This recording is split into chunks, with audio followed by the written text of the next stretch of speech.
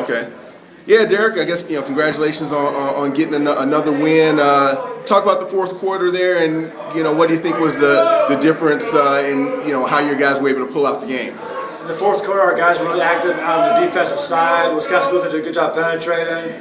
But in the fourth quarter, we were blocking more shots, contesting more shots, and we were able to get the rebound cleanly, kind of get out and get up the court and get some easier looks. That zone really bothered us in the first half. Yeah, you talking about your defense. Just talk about the line when you're able to put Costas and Diamond and Garrison out there on the floor at the same time. What with your two guards, what advantage does that give you?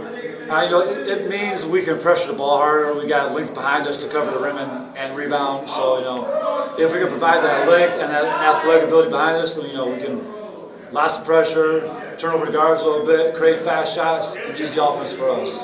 Yeah, and then first half, obviously, they did a nice job of limiting Diamond's touches and where he was able to get the ball. How did you guys adjust? Diamond was obviously more active from a scoring standpoint in the second half.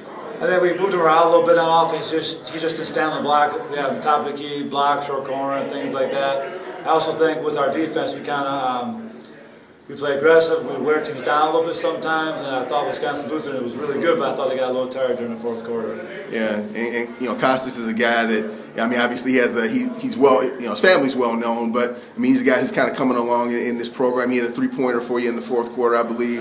He was out there a lot. Just talk about what you've seen from him as far as his development. He has best game today. He's the defensive thing. He's starting to figure out how to play defense. He had a lot of pressure today. Being active with his hands, his length, his super long arms.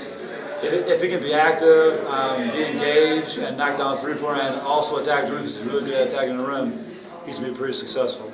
Yeah. Okay. All right, Derek. Well, hey, I appreciate the time, and Happy New Year. Thank you. You guys too.